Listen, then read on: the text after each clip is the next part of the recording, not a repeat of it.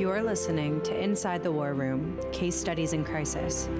Join us as we explore true stories and reveal new insights with our guests, key figures in some of the largest and most complex events of our time. In this episode, the next morning when I got to the White House about 6 something, the president looked at me and said, "Let me tell you how to do your job today." And he said, "You're in charge of all communications from the U.S. government. I want you to oversee everything that's said, and we're at war against terror, and you're in charge of communicating this war." And now, it's time to go inside the war room with your hosts, Shireen Abadi, Michael Estevez, and Jordan Strauss. Welcome to Inside the War Room. I'm Michael Estevez. There are only a few people in the world who have ever held the trusted position of counselor to the President of the United States, and even fewer who held the role during a terrorist attack on American soil. Today, Jordan speaks to Karen Hughes, counselor to President George W. Bush, and later Undersecretary of State for Public Diplomacy, and who today is Worldwide Vice Chair of Burson Conan Wolf, a producer of this podcast. You're about to hear Karen Hughes' firsthand account of what happened the morning of September 11, 2001, and in the days that followed, and her unique role as counselor to the President during this momentous time in American history. Now, let's listen as Jordan goes inside the war room with Karen Hughes. So today on Inside the War Room, we have one of our more well-known guests, and that guest is Karen Hughes, who occupied a series of very senior positions in the United States government and worked in the closest possible proximity to one of our most consequential recent United States presidents. Karen, welcome to Inside the War Room. Thank you. Thank you for having me. Thank you for joining us. So, Karen, we have a number of listeners who work in public relations, who work in crisis management, or who work in politics. And you've done all three of those things. And I was wondering if before we got underway, maybe you could tell us a little bit about your early life and how you got to Austin and how you ended up in Washington and the stops you took along the way. Sure. So I grew up as an Army brat, lived different places around the world, got to Dallas when my dad came home from Vietnam, went to high school there, was tired of moving, so went to SMU as a three-year student. They had a three-year degree plan. Majored in English and journalism. Journalism was kind of a late addition. During my second year there, I took a class in radio, television, news writing from a man who was the news director at the local NBC affiliate. And that, I fell in love with the art of marrying words and pictures in a way that I thought communicated better than either alone. And so I prevailed on him to let me do an internship at his TV station. When I graduated in May, they hired me, and so I started my career as a television reporter, spent about 7.5 years there, and as a reporter became fascinated with the political process and covering the politicians that I covered and realizing the impact all the decisions that were made in the political process had on people's lives. So in 1984, I had the opportunity to go to work as the Texas press coordinator for the Reagan-Bush campaign. Senator Tower was the co-chairman of that, and his press secretary was a friend of mine and reached out and asked me to come to work for them, and so I did. Great leap into the unknown, a 6-month job. Probably wouldn't have done it had I not been married. I just got married the fall before.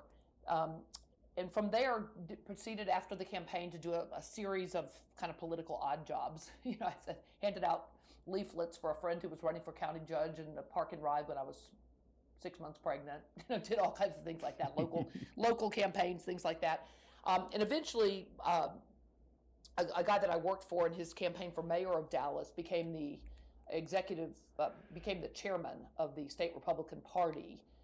He hired me to first do media work for them and then eventually to move to Austin and become the executive director. So I was, for 3 years as executive director, my job was to try to pave the way to elect a Republican as governor of Texas.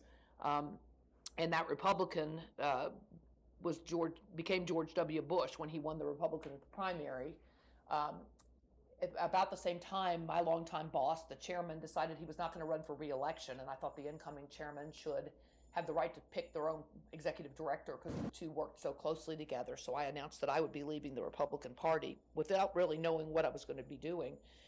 And George W. Bush prevailed on me to come to work for his campaign as communications director, and I almost didn't do it because I thought it was in some ways a step backward because I'd been in a management job where I'd overseen everything, not just press.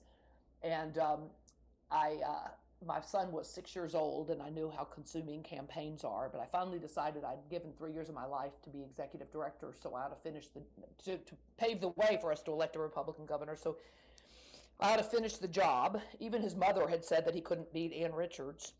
And so I went to work for him, and we had a wonderful experience. I called it the Campaign of Joy. When he won, he looked at me and said, "You're coming with me."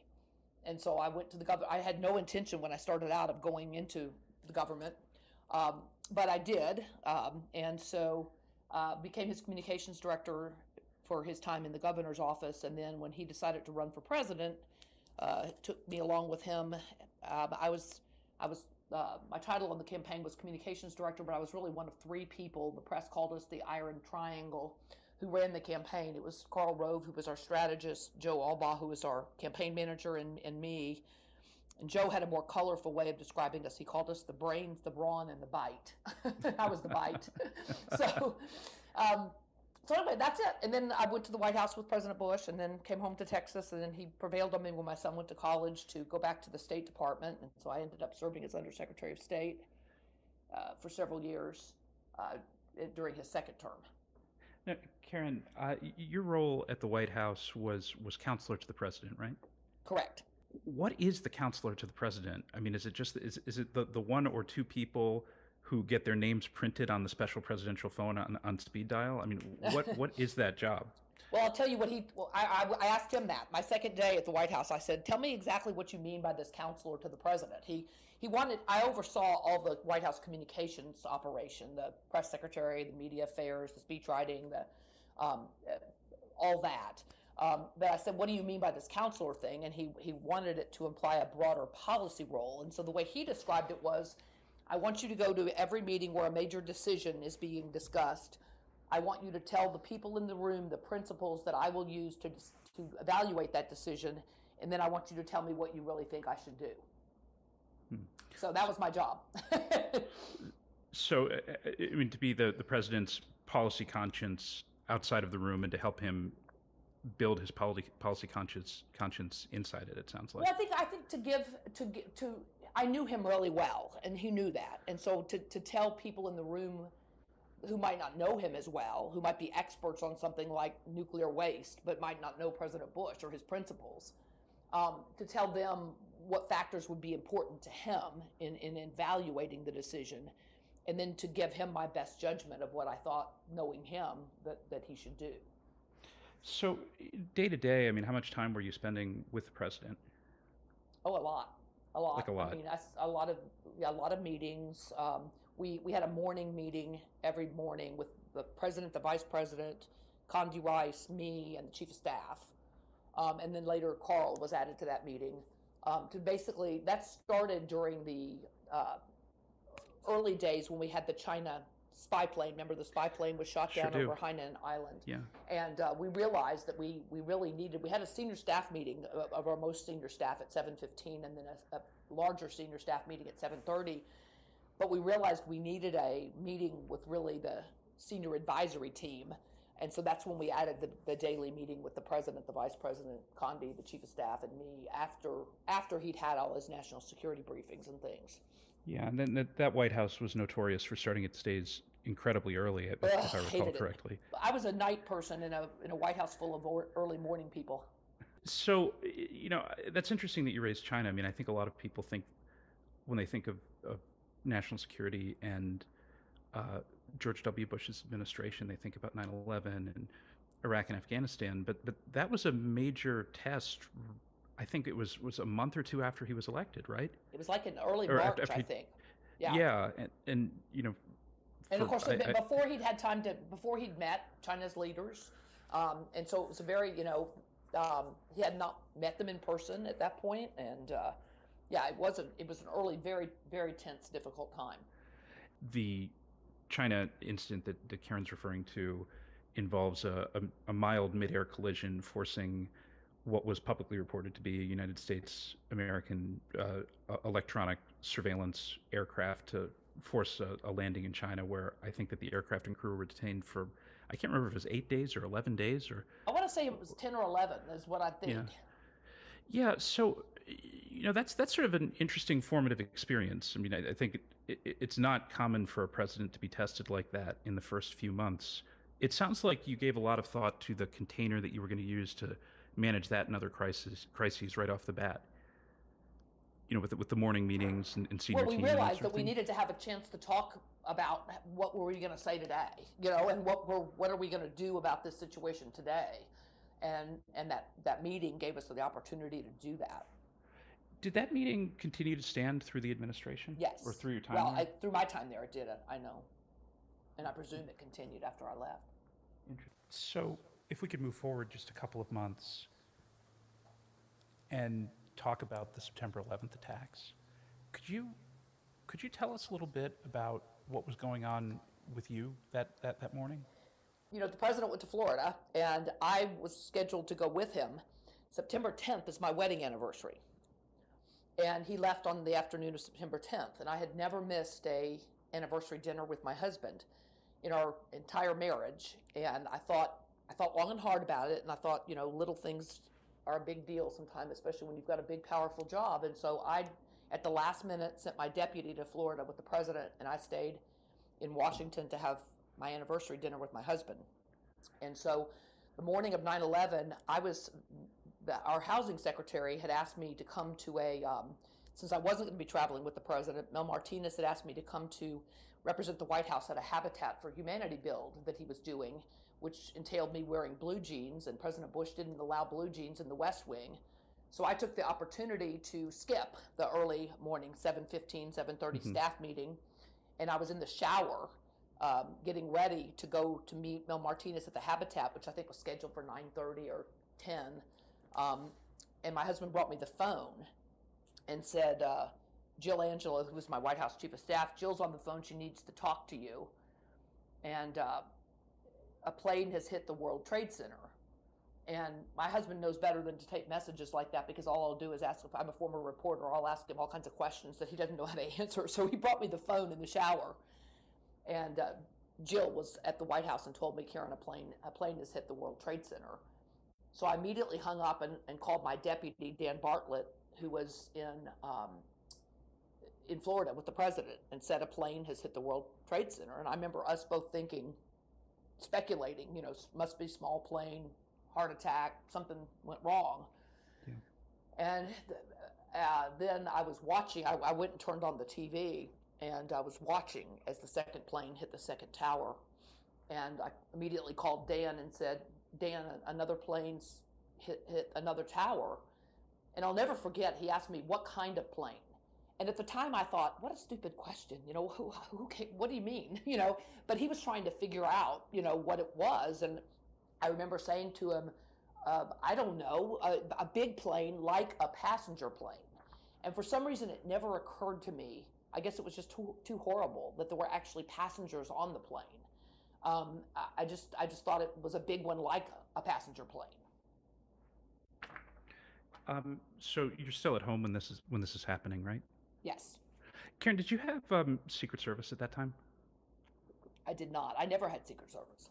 Really? Okay. And so you drove yourself to the White House?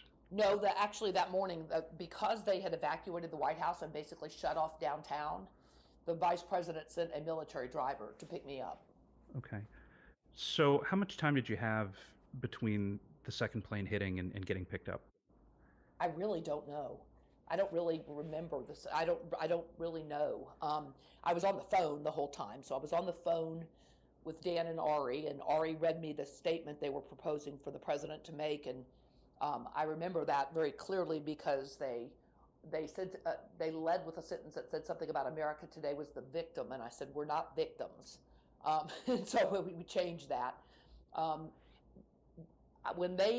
was on the phone with them until they took off leaving Florida, and when they took off leaving Florida, I had no idea. I thought they were coming back to Washington. And as far as I know, they thought they were coming back to Washington. We did not know that the vice president and president had talked, and the vice president had recommended that the president not come back because of the potential, for a threat on him. And so we did not know that. So I didn't know until they landed in, I guess it was Louisiana, Barksdale or somewhere, that they were not coming back to Washington. I remember trying to reach the president on the drive to the White House. So it took me a while to reach the White House. For one thing, I always called the main switchboard. And when they evacuated the White House, they evacuated all the operators. So nobody was answering the main switchboard. And I didn't know how to call the signal military switchboard. Yeah. I'd never used it before. And so they were trying frantically to find me. I was trying to call them. And eventually Josh Bolton, our deputy chief of staff, got me and said, the vice president wants you, is sending a car to get you. I remember as we drove back into the city, I could see the Pentagon burning. And I remember telling the military driver, I'm sure you have friends there. And he said, yes, ma'am. And one of the most stark images to me of the whole day was the scene as we arrived in downtown Washington. It was like a ghost town. There was no one. All I saw were people in black, men dressed in black, I guess it was Secret Service or military or someone, and holding guns. And it reminded me like of a foreign capital after a coup. Yeah. And it just seemed impossible that this was downtown Washington, the home of freedom and democracy. And we came to a checkpoint, and the driver the people had been told not to let anybody in. And so the driver said, well, this is Karen Hughes. I'm taking her to the vice president. And so he had to radio his supervisor, and I heard his supervisor say, are you sure it's Karen Hughes? How do you know? And the guy looked in and said, yeah, I've seen her on TV. So that's how they identified me.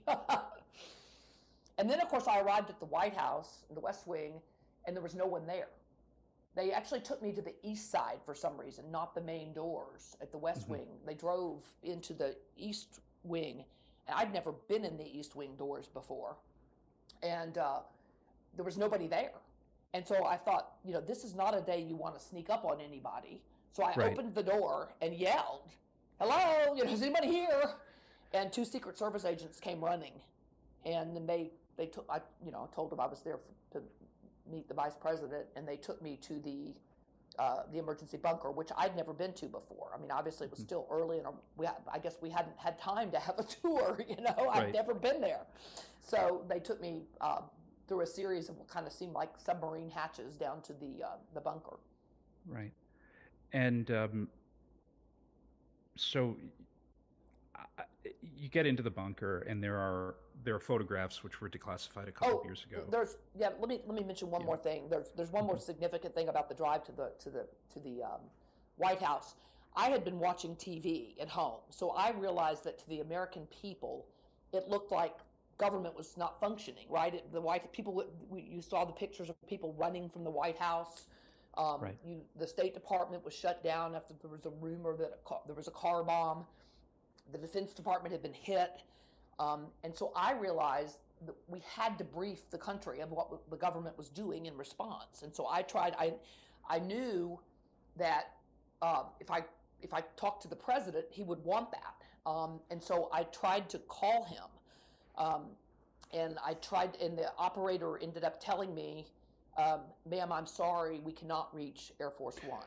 Right. So that's a not well-known detail of that day, that there was apparently some sort of failure on the communication systems on Air Force One. Correct. I guess this was before it was possible to get television or anything like that on Air Force One. And for me, it was very, very, very unsettling, because that was right about the same time the rumor came in that the president's plane had been targeted. And remember there was a mistranslation of the use of the word angel, which was the code name for the plane. Mm-hmm. And we thought that somebody had made a threat against Angel, and it turned out that was just the way the message was conveyed. But anyway, so that was a very unsettling moment for me because I thought maybe something had happened to him. I didn't know it was just a communications problem. And it had to have been, I mean, I think everybody experienced 9/11 differently. A lot of us knew people who died or who were injured or who were otherwise impacted. But, when you have a catastrophe like that, it's hard to understand it in human terms unless you know somebody who's personally involved. So, you're on your way to the White House through a weird entrance in a military jeep in strange dystopian Washington on an otherwise beautiful cloudless day, and you can't find your friend, the President of the United States. Right. That had to have been terrifying. It was. I just remember thinking, though, that I had to get a hold of the president and we had to brief the country because I got to the bunker and what I was witnessing was the government functioning very efficiently. Norm Mineta was on the telephone, grounding the planes, overseeing, the shutting down of all the flights. The vice president was there with Condi. It was very calm. Josh Bolton was the ranking person in charge as the deputy chief of staff because Andy Card, the chief of staff, was the president, and he was there. And I just remember, somehow we've got to brief people.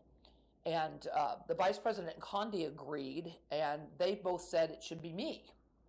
And I remember thinking, no, it shouldn't. No, it shouldn't. No, not me. And I suggested maybe Condi or the vice president should do it. And the vice president didn't think he should do it. And Condi didn't think she should do it. They both felt like people were used to me speaking for the president and that they would view me as someone who, was a trusted spokesman for the president. I think there may have also been, they didn't say it, but I think there may have also been some concern about, they didn't want to create an Al Haig moment, right? Where it looked like somebody was taking over or anything. And they felt like that I would be the best person. And so the minute I talked to the president finally, he immediately agreed and said, yes, I think you have to brief and let people know. And Karen, how did you get in touch with the president? I don't remember whether he called me. He convened a meeting when he landed in Nebraska.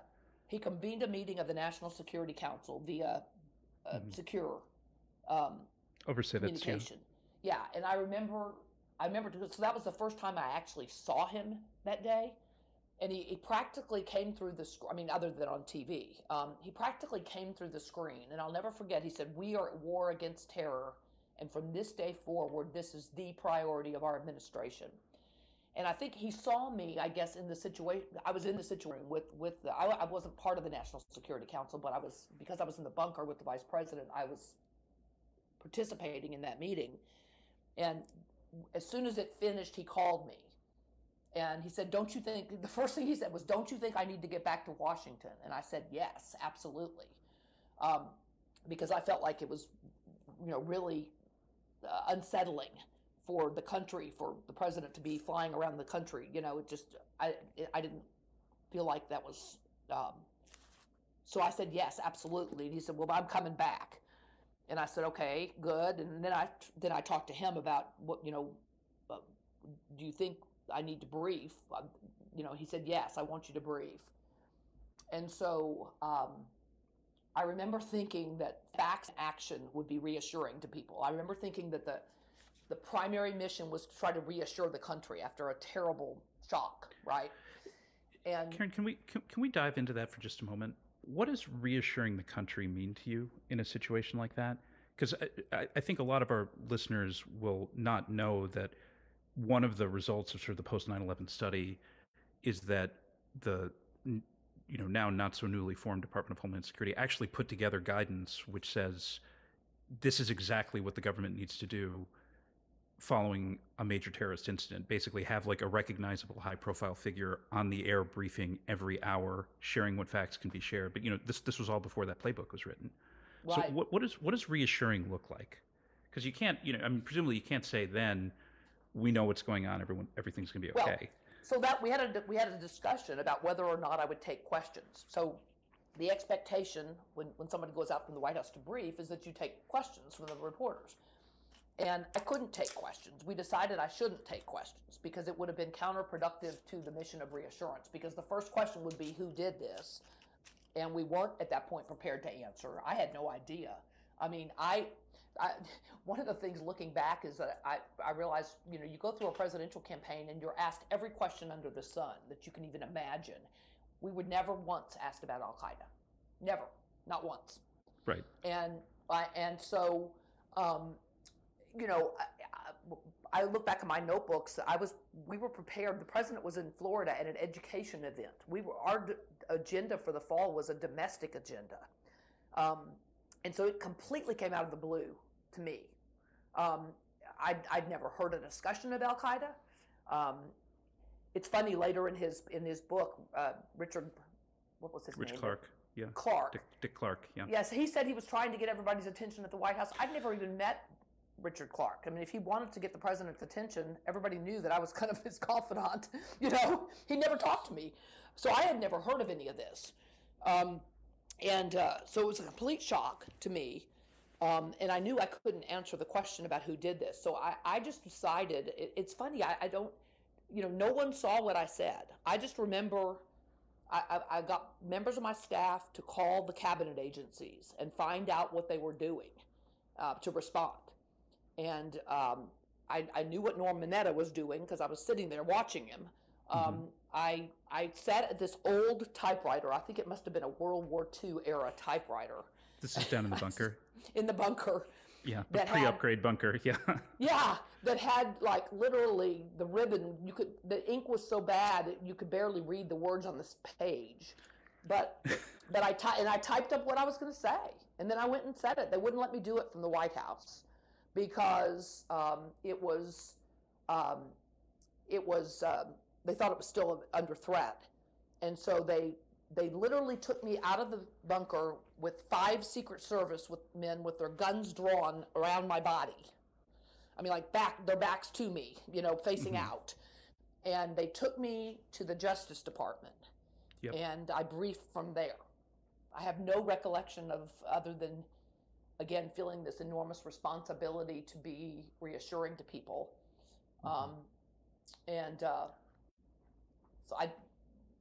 Anyway, somewhere there, they gave me a conference room, and then I went out into the briefing room and briefed. Okay.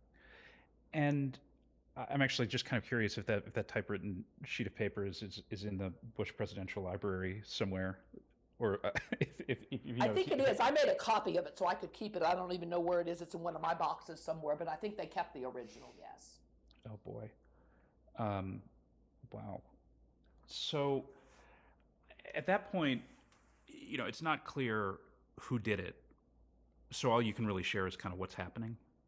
That's what I thought. I thought that I could just say what the government was doing to respond, that we had emergency people on the way to New York and to Pennsylvania, and that we were doing this at the I just remember getting my staff to help collect me information about what we were doing in response, and that would be the best thing I could say. Because again, I felt from seeing it at home, it sort of looked to the American people like the government had fled, and wasn't functioning. And yet what I was witnessing in the bunker was the very calm and efficient operation of government. I just knew that I had a job to do, and I did it. I just felt a very strong sense of responsibility to do what I do best, to try to help the country. I don't remember a moment of feeling giddy or anything. I do, it was hard. I had to leave my family. My son had come home from school, and I had to leave my husband and son, and none of us ever questioned it. I just knew I had to do it. I had a responsibility, and it was, probably more important that day than any other. I remember a moment later in the week when on Friday morning, we had a series of events where the Secret Service thought there was another threat, and they pulled the president to the bunker. And on Friday morning, the head of our Secret Service detail ran in the Oval Office and said, "We got to go, another plane's coming." And the president looked at him and said, "I'm not going. They're not chasing me out of here anymore." And so I looked at him, and he had just ordered lunch, and he had been dieting. and he said he ordered a hamburger, and I remember looking at him and saying, "You might as well have cheese." So I think that was kind of the attitude. I mean, it was just sort of a steely determination that we had to do our best, for the country in those moments. Now, did you build out like kind of a battle rhythm with the comms team in the hours and days after this happened? Well, we knew the president would have to address the nation. So when they finally let us back into my office, it was just chaos. There were like 20 people in there, and they were all yelling at what he needed to say, and it was, I couldn't think. And anyway, so we did pull together a draft that we got to him when he got back to the White House that early that evening. It's interesting. A minister friend of mine, who was the minister of my church here in Austin, sent me the noon reflection that he had done for his congregation, and it included Psalm 23. And I realized that Psalm 23 should be part of the president's remarks, and so, but we couldn't find a Bible. And so the version that, of course, the version that we had was some weird translation. What?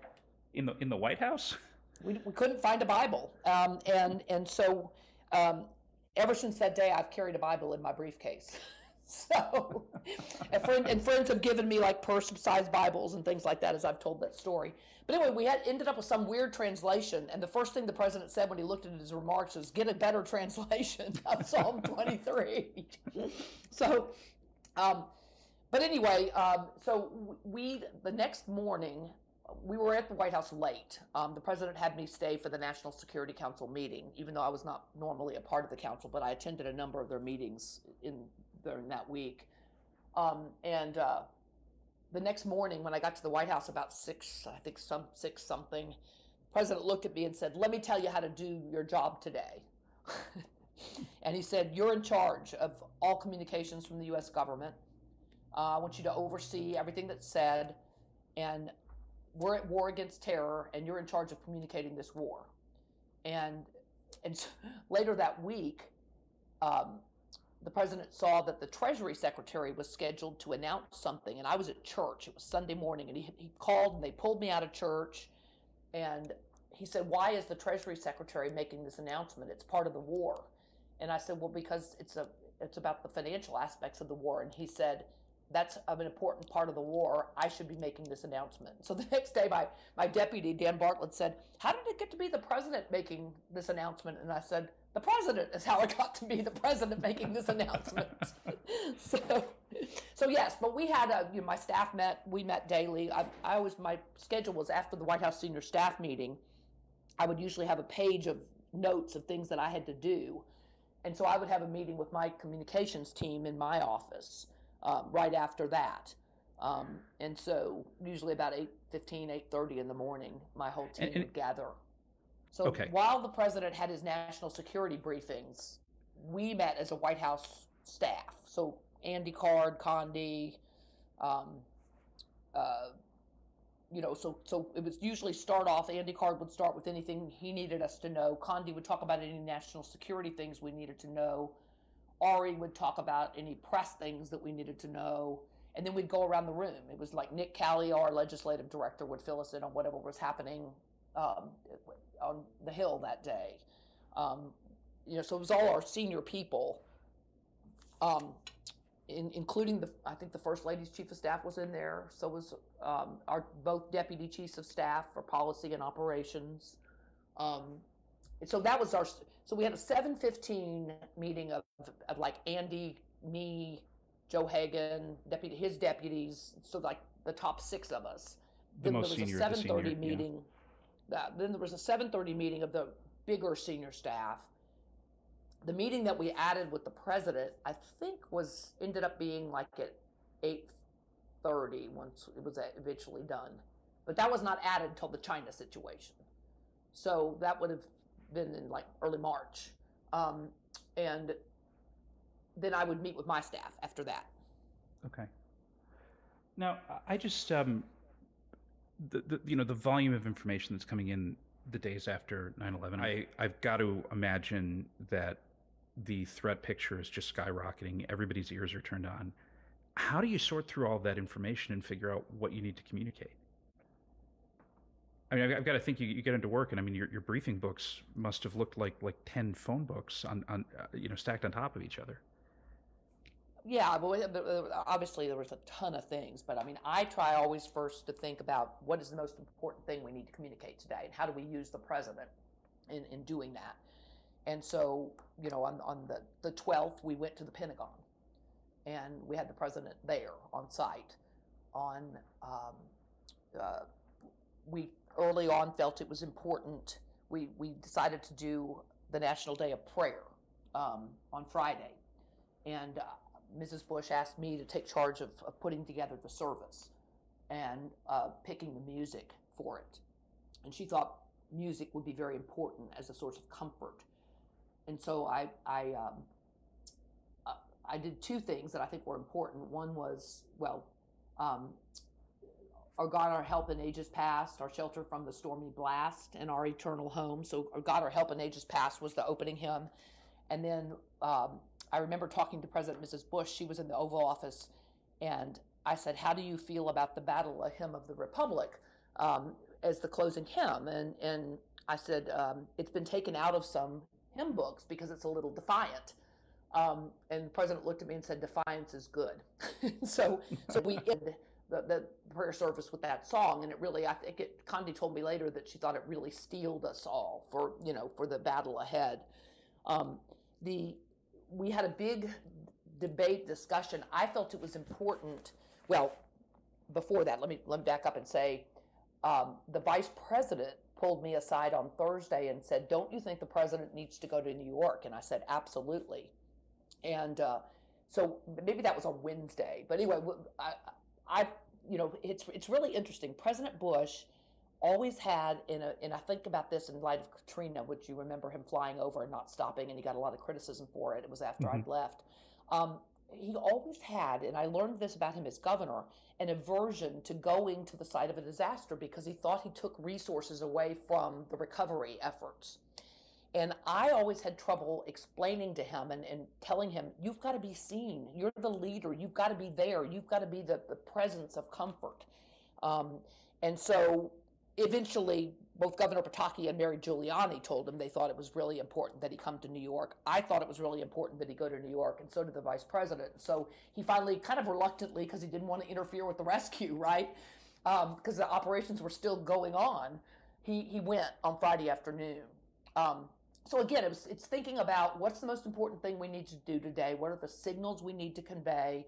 The next week, we were starting to have some reports of people like attacking Muslim Americans or hate speech directed against Muslim Americans. And so I felt very strongly that President Bush needed to go to a mosque for people to see him, and for him to make the point that we should not be taking any of this out on our fellow Muslim Americans, that the terrorists pervert all religion with their acts of terror and violence, and they don't represent any religion. And so there was a big debate about that in the White House. Some of the people did not want him to do that, but he ended up doing it, and it's really interesting because years later, when I went to the Arab world as undersecretary, people still talked about him going to that mosque. Yeah. So I think that was a very important signal. So it's one of the skills that President Bush has that I hope I learned and gained and strengthened from him is clarity. He always had great clarity of focus of what was most important, and I tried to have that same clarity about what's the most important thing we need to do today. How do people need to see the president? I realized on the Tuesday morning, the week after the attacks, that it was a week, and that we ought to do something to memorialize that moment. And I actually interrupted a meeting in the Oval Office. The president was having his national security briefing, and I said we should have a moment of silence on the White House lawn to commemorate the attacks. And he looked up and said, "Good idea, let's do it." And so it was about an hour before the hour that it would have happened. And so we gathered all the White House staff, and that was the picture on the front page of the Washington Post, and then I think and the New York Times the next day was all the White House staff gathered on on the lawn in a moment of silence for the attacks. So I always tried to think about, what's most important for us to convey today, and how do I do that, both in pictures and in words? I mentioned the mosque visit, but there was one other thing that we had a big debate about, and that I think was really important. And that is that we ended up putting the National Guard in the airports when we resumed flying. And there was a big debate about it.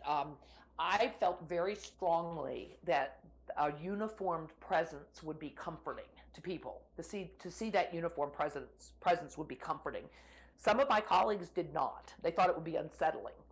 At the end of the day, the president decided to do that. And it was interesting when they left a couple months later, the head of Washington's Reagan National Airport, there's a quote that I use in some of my speeches, and I won't get it exactly right, but he basically said, yes, they helped with security, but what was really important was they reassured our passengers. And so, I came away with the strong belief that signals like that are so important at a time of crisis. And so that's, thinking through what are the signals we can send in this situation that would be helpful or reassuring or comforting to our employees or to, the citizens in the community around us is really, I think, really important. Yeah, and I mean, it's such an interesting crisis, right? Because managing the crisis involves both the projection of national power, but also of sympathy and understanding. And I remember the mosque visit, and I thought it was incredibly courageous at the time. It's interesting that splashed back years later when you were doing work for the government in the Middle East. That's what many people remembered. Yeah. But along with they hated him calling terrorists, but anyway, looking back, maybe we should have said Al Qaeda, but he intended it to be more broad, but it did convey. I realized during my travels to the Middle East, and unfortunately, using that broader term did convey a sense that we thought that a lot of people told me, you think all Muslims are terrorists, and I said, no, we don't think that. Do you think that's something that should have been done differently at the time? Or, could it have been done differently? I don't know if you... we never discussed it. I don't remember ever discussing it. I think nobody knew who Al Qaeda really was, and so, as I said, that when he convened that meeting of the National Security Council, he said, we are at war against terror, and from this day forward, this is the new priority of our administration. And I don't think it was ever discussed. I do think it was discussed in Britain. The Alistair Campbell, who was their equivalent of my position, told me that when the London bombings happened, they talked about them as the London bombings. They didn't cast as wide a net. You mean the July 7 attacks? Yes. Okay. Guess. I don't remember. Yeah, this is on transit stations and buses, yes, right? Yes. Okay. Yes. Yeah. I think they called them the London bombers, as opposed to terrorists. But anyway, I don't remember it being discussed.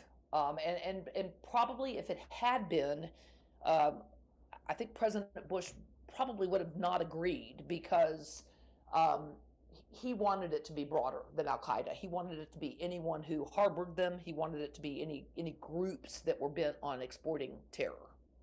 So, Karen, you work with a lot of both private and nonprofit organizations now, right? Correct. What are the big lessons from the crises that you worked on at State, at the White House, that you share with them? First of all, I'll say you have to communicate clearly and often, even when you don't know all the facts. You have to let people know that you're aware of the situation and let them know what steps you're taking to address it. Oftentimes, and I am married to a lawyer, so I say this lovingly to lawyers, oftentimes attorneys want to say no comment because you don't know all the facts. They don't want to say anything wrong, and I understand that instinct. But you have to be careful that you don't say something that is wrong, because otherwise you hurt your own credibility. But you do have to say something. My counsel is always that, you have to let people know that you're aware of the situation and let them know what steps you're taking to address it. Another thing is if you're not acting in a way that protects public safety, then you're not protecting your own reputation. So you have to do the right things to protect public health and safety. If it's a situation where there is a threat to people's health and safety. So you have to communicate quickly. You have to, again, communicate credibly, and don't make statements that you can't back up. But let people know what you are doing to try to address the situation. The other lesson I would say is don't over-reassure. A lot of times people want you to say everything's going to be okay. In fact, after my briefing on September 11th, I say no good deed goes unpunished.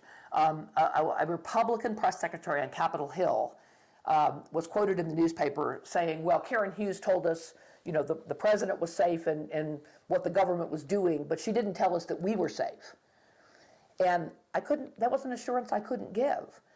It would not have been credible. We were still under threat, and I could not promise people that they were safe. And so you can't over-reassure people if you can't promise that people will be safe, don't make that promise. Another lesson that I think I've learned is don't try to minimize the situation. There's a difference between putting it in context and appearing to try to minimize it. So, for example, during the BP's Deepwater Horizon's oil spill, you may remember that the CEO said, trying to, again, I think, put it in context, but making a bad mistake. He said, oh, it's only a very small spill in a very big ocean. Well, that is not the thing to say when your company has just caused enormous environmental damage and people are seeing oil gushing, killing fish and other marine life. And so I would say don't try to minimize the situation. And I go back to my White House mantra that facts and action. Tell us the facts that you know. Tell us what you're acting to do about it. And don't over-reassure or minimize the situation. And then, Karen, for senior leaders who want to be really involved in everything, we talked a little bit earlier about how you'd have kind of the senior staff meetings before the meetings with the president. Is it a good idea for a CEO to be sitting in on everything? No, I don't think on everything. I think there's a lot of preparation that can go. Usually before you bring a decision meeting to a president, there's a lot of preparatory work that goes into it. You have staff debates about it. If you have disagreements, you either work to resolve them or you bring the two sides to the president. I remember when I went to work at the White House, a friend told me, you will never have an easy decision at the White House because the easy things are all decided at the cabinet agencies. Only the hard stuff gets to the White House. And that's true about only only after a lot of discussion and deliberation does a decision memo get to the president. Now that may be a little different in a time like a 9/11 where you're responding in the moment. Right. But a policy decision has been pretty thoroughly vetted by the time it gets to the president's desk. Thanks for your service, but also that was a really wonderful way to spend an hour. Okay, great. Thank you all very much.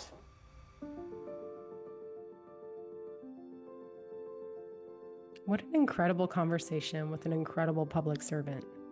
I literally got chills when I first listened to this interview live, and then I got them all over again listening to the recording. Karen's unwavering understanding of her role and her responsibility to the American people is truly impressive. I mean, we've talked about this before, about how great leaders convey truthful information in a way that instills both hope and reassurance to those following them. Karen really hit that nail on the head when she talked about the great clarity she had, knowing that she needed to brief the public with facts and action.